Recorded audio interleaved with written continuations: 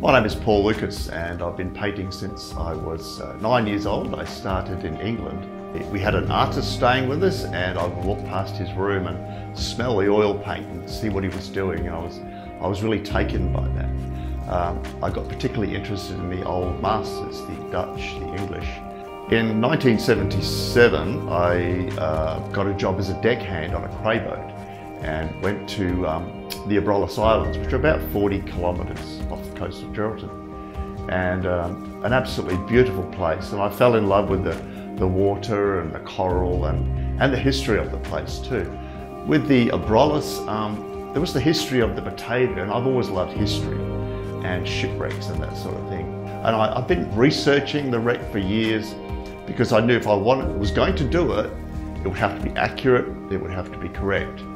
So I even went to lengths of buying a model of the Batavia because I wanted to get the rigging right. I've worked on these reefs as a cray fisherman and it's actually bringing back occasionally a chill of what I experienced, because some of those breakers were just like 30 feet and you're going up them in a boat.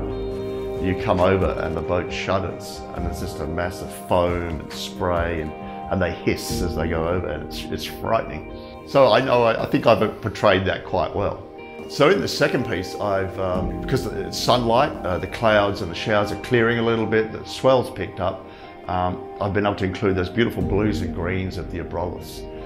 Painting still water is very easy. That ruffled, windy look is quite hard, so it's a process.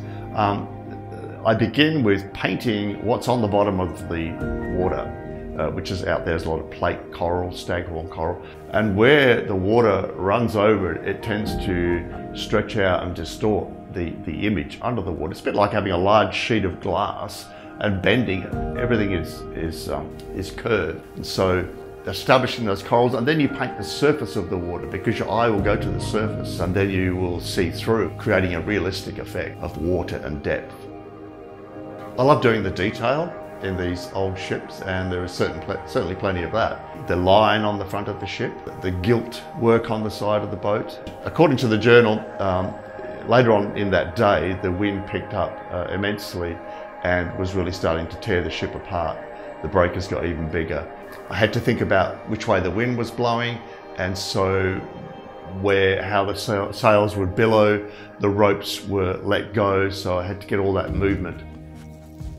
With these historical pieces, it's a little bit different, but I wanted to include both aspects, the history of the event and the feeling of the isolation of the Abrolhos and the raw beauty of the place itself and the desperation of the people in the story.